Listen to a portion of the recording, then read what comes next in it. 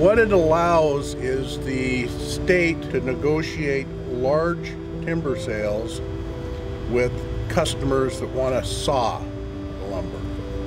And so this bill's good for us because in the future we may be able to pick up a very big sale from the state that'll last us a year or two. So it's a big deal.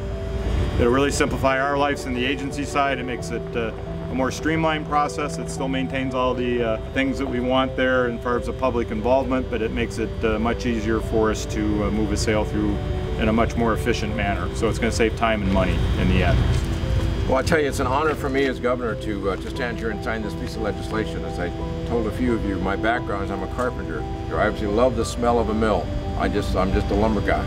So this is exciting for me to be here to do and see the people that are going to benefit from this. I mean, the jobs it creates. To me, it's all about jobs. It's all about economy, and so it's a great success story. And I really enjoy meeting the people that are working at the mill, actually getting it done. So thank you very much for allowing me to come and interrupt your day as I have, like I'm doing, to do this. But it's a big honor for me.